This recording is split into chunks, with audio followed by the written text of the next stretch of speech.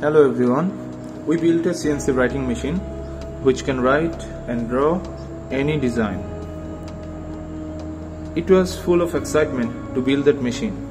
After lots of planning and designing, we purchased our required products and 3D printed some of our parts. Then we started assembling our machine.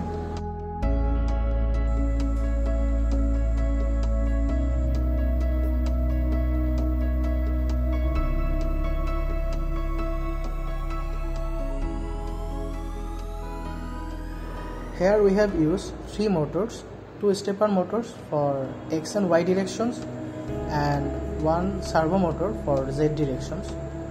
After assembly, we found some errors such as slip of belt and vibration, and we troubleshooted them by tightening the belt and balancing the machine.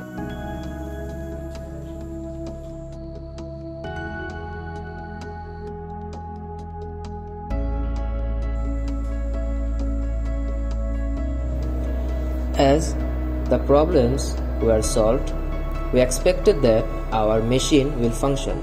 Then we uploaded G code in our machine and it started to draw.